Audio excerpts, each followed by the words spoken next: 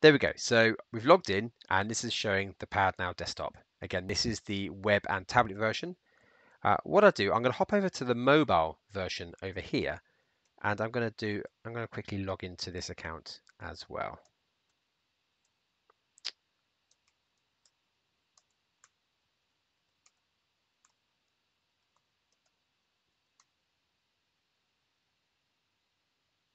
So Powered Now works on and offline. So if you're using our software on your mobile, what it'll do, if you can use it all day long, and if you've got no signal, as soon as you come back into Signal, it will, for example, if you're sending invoices or quotes, it'll automatically send it out.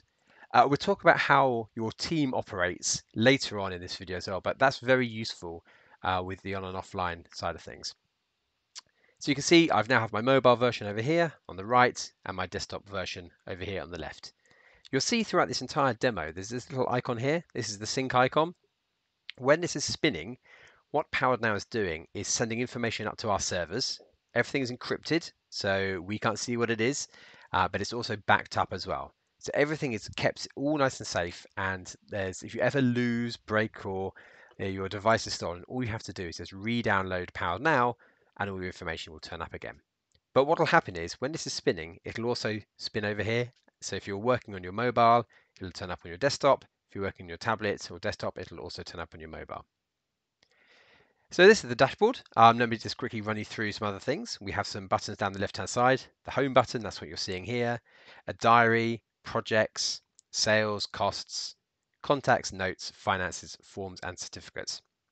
And you've got some quick action buttons to do some of the most common things here in the middle.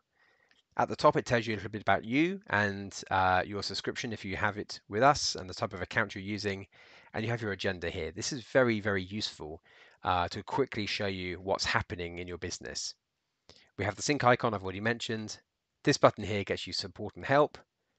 These two buttons are for your team. So if you have your team set up within Powered Now, you can both track them on a map, but you can also chat to them as well.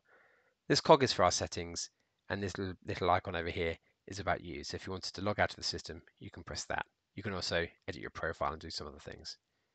It's broadly the same over on the mobile, but to get to the buttons we have on the left-hand side on the mobile, you just press this icon here, and what that'll do, that opens up a shelf of options. I'm actually displaying this on my laptop for the demo, but on your mobile it's a bit more concise. But it's all the same things that you can see down the left-hand side you have on the mobile as you have on the desktop version. The mobile's really been designed for making things as simple as possible. So it's big buttons. You can do anything actually on the mobile version as you can the desktop, but we do simplify a lot of things down. Okay, so that's an introduction to the desktop and a quick guide through the navigation. And in the next video, we're going to move on to actually setting up that template.